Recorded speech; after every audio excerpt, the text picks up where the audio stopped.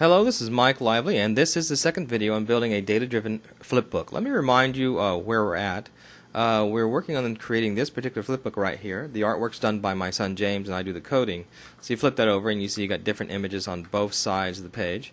You only have 3 pages because in the next iteration we're actually going to have the page flip around, and so you can actually have an infinite flipbook just depending on the data that you use. All the data that we're using right now is being brought in through an XML sheet. Let's go to Flash Builder. So here's Flash Builder, and what you did last time is you had the flip book right here, and you created a data folder, and in that data folder you put your gallery of images. So let's click on that. In that gallery basically you have everything you need, and specifically we're going to be working with the thumbnail and the description. Now you see we have a description, that's fine, but the thumbnail has an image in it. Where do we put that image? Well, we got to create a images folder, and we need to put our images in that. Now we already have an images folder, and in the images folder are the old images of my family flipping around. Let's put the new images in, and that's from James's artwork, so let me go and grab that. So now you can see that we've pasted all of James's images into the image folder, and we're going to leave the flipbook images in there for a little while. Unless I do that, I'll get an error if I pull them out right now. So what we're going to do now is we're actually going to add a data grid to the flipbook component and then create the data services. So the first thing you want to do is go to the flipbook component. So from the main program, you can see here's your components one. So just hold the control key down and click on that, and it takes you right to the component. And let's go to design view. So I'm in design view, and here's my flipbook. Let's go to Windows and Components. I'll bring this up so you can see that. So what I'm doing is repeating just a little bit of what we did in the last video because we didn't quite finish the data part. So let's just start from where we left off.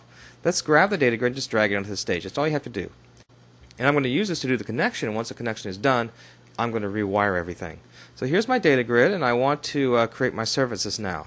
So just go up to Window, go to Data Services, and click on Connect Data Services. And choose HTTP. And I'm going to give the operation a name. We'll call it Get My Data. And I'll go to the URL where the data is, assets /data /mygallery.xml. Did that last time, do it again here. And in the service name, we just want to put Get My Data is or something like that, okay? And we're done, so at that point all you have to do is hit finish, and it will create the services for you. So hit finish. Now the services are created, and what I want to do is pretty much just drag and drop these services right onto my data grid. So just grab Get My Data Is and just drag it right onto the data grid, and see you got your little plus sign showing that it's going to connect. So let go of it, and it binds all that data automatically to the data grid. Now it wants to configure the return type. What does that mean? That means I want to tell it what part of the data to grab, and this is really beautiful that you can do that. So hit configure data type, and all you have to do at this point is just hit next, or that's right, hit next, and it shows you all the data. Isn't that wonderful?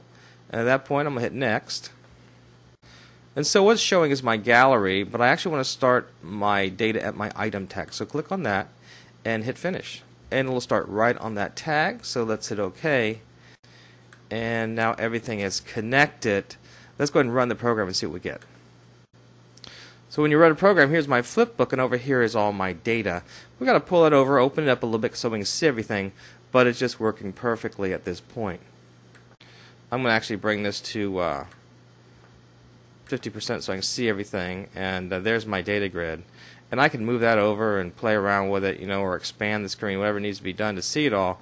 But what's important here is not so much all of that. What's important is the fact that it's all now coded and connected.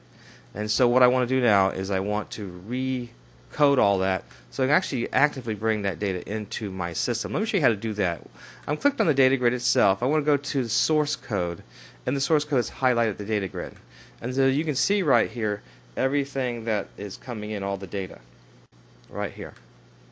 So that's all the data: the number, the title, the artist, the genres, the rating, the description, the thumb, the screenshot, the video. So all the data you need to make this thing work, and I want to make this dynamic. Now when I create these services, 2 very important things were created. Let me show those to you right here. And that was this call responder and the Get My Data Is. Now as the call responder, I want to change a little bit. I want I actually want to create an array collection and stick everything in that array collection. And once everything's in the array collection, I can move it around anywhere within the program. So let's build an array collection. So what I've done is I've gone to the top of my code and I've imported the array collection class, and then I just created an array collection which is bindable called myCollect. So now let's follow the logic of the program and show you the huge trick that you're going to use to turn all this data that's coming in into an array collection that you can access throughout the program. So here's the trick. Let's follow the program flow. So let's go back to design. We're going to click on the data grid. Let's go back to source so we can see where that is. And there's my data grid. Now within my data grid, there is a line of code called create complete. And basically when the data grid is created, then it runs this method.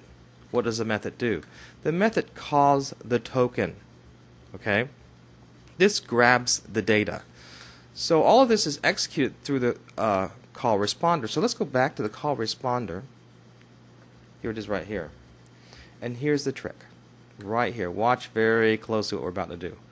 We're going to open this up and add a line of code. So I'm going to just open it up, add the following line of code,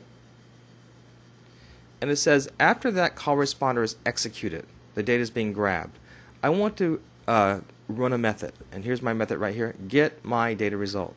And here it is right here. And what get my data result is going to do, it's going to take that array collection and stuff it with the last results. I mean, that's all that data that you grabbed.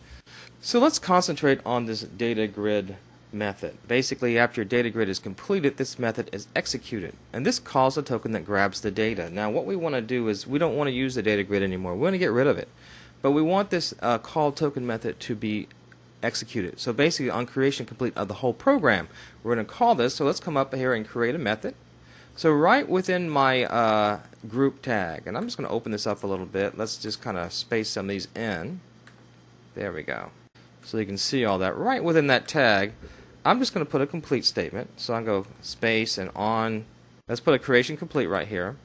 And I'm actually want that to be auto-generated for me, so I'll let that code be auto-generated. I'll click here, creation complete, hit that. There's my auto-generation. So that was generated. Let's hit the control key and go down there. And what I want to do is come up here and paste that create token that was created when the data grid was finished creating. Let's copy that. Let's copy that line of code. Or just basically hit the Alt key and tab it down into our method.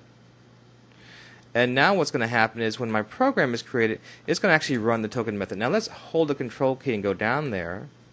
And here it is right here in my call responder. And what I've done, I've added that method, get my data results. So the token's called, the data's brought in, get my data result occurs, and within get my data result, what I do is I take all the data, I stuff it into the array collection that I created, and then for good measure, I'm actually going to say what is the length of that array collection. Why do I need the length of that array collection? Because I'm going to use that to create the paging ability I need for my book. Now at this point we no longer need the data grid, so let's go back to design, click on the data grid and just delete it. And that removes all that code, and we actually don't need the methods anymore that associate with the data grid, so we can delete that as well if we wanted to. And there's that method that was called data grid complete, which is blank right now. We'll just delete it for good measure. Let's run the program to make sure it's still running. See if we don't get any errors. And there's an error, so click on that little error bar right there. It will take us to the error. So we got wrong here. Let's see what it says. Type was not found as a time. So what's happening here is I haven't put in the method for the get result event. There's actually a class for that. So I'm going to try to bring that in just by doing the code hinting. Let's get result. Nope. Hit result. Try to complete that code-wise. There it is. And let's click on that. And that should have automatically added that at that point. Let's check and see if it got added at the top. And there it is, automatically added. So that's pretty cool. When you use a code complete, it automatically adds the classes that you need. Now let's run the program and see if it works. And I still have the error, so let's go back to the error, debug it. And it doesn't like the my length. Why doesn't it like that? Because I didn't add that in there as a name. So let's go ahead and go back up to the top and add that. I'll copy that. And let's go ahead and add that as a name. So we'll just go private var, and we'll paste that name in. We'll make it an integer, and we'll just set it equal to 0. Okay, we should be good. Let's run the program now. And everything runs.